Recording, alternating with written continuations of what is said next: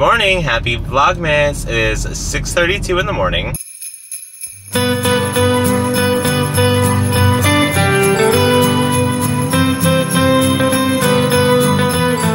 Good morning, can I get a large green tea sweetened iced, please? Anything else? Do you have a corn muffin? All they had was cranberry muffin. I'm not really a fan of that. Shoot, I have to turn back onto the highway. I thought I could turn into the parking lot here. We good.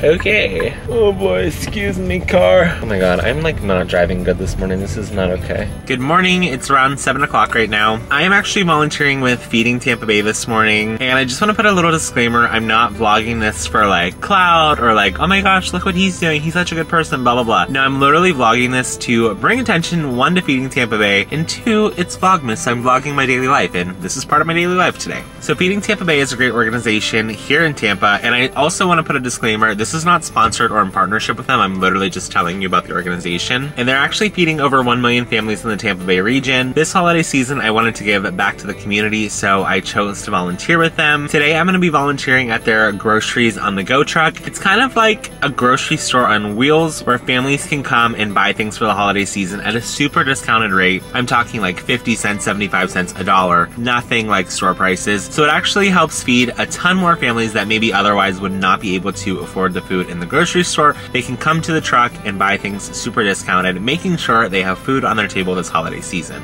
Another reason I actually chose to volunteer with Feeding Tampa Bay is I feel like the money that gets donated there goes so far. They have a model on their Instagram that shows you kind of where all the money goes, and it shows you just how far even $5 can change somebody's life. $5 is enough to provide a whole entire large side for a family's meal. $15 provides 2 sides and a dessert, and $50 can provide a whole holiday meal for a family in need. So I feel like the money really goes far there. I feel like they're all about giving back to the community, and so far they've been a really great organization, so I'm super excited to be working with them today. Working with them at the truck, not on this video. I just want to make that clear. They're like not sponsoring this or anything. So yeah, I'm going to be volunteering with them from 7:30 to 11 this morning at their groceries on the go truck. And I also want to put this out there. If you or someone you know in the Tampa Bay region is struggling with food insecurity this holiday season, or just generally anytime during the year, please reach out to me. I'd be more than happy to help you, and I can also give you some really good resources. I just stopped at Dunkin' real quick before I go over.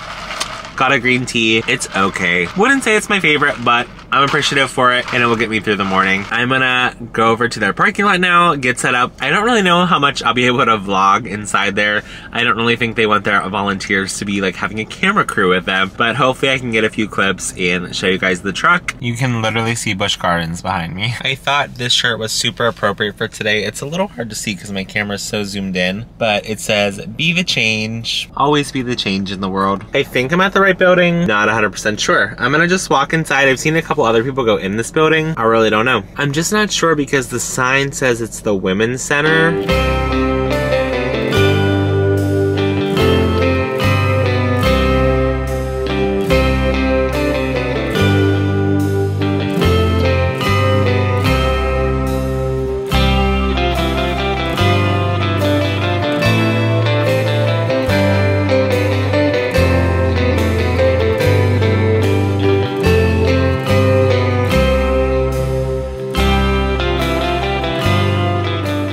Alright, it's around 11:30 right now, and I'm done with the food truck. I actually just came over to Publix real quick to grab a drink. Let me tell y'all, it was so much fun. It was so rewarding, and we had a lady paint each one of us, every volunteer, a picture.